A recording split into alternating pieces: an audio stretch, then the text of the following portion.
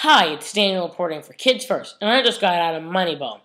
Moneyball is the inspiring true story about how Brad Pitt, who plays Billy Bean, and Peter Brand, played by Jonah Hill, try to reinvent the game of baseball by a new recruiting system based on a small budget. Considering I'm not the biggest baseball fan, I actually thought this movie was very good. At parts of the movie it is very serious, but other parts with the comic relief was very funny. I thought it was very clever how in the movie they used real footage of baseball games tied in with footage of recreated games.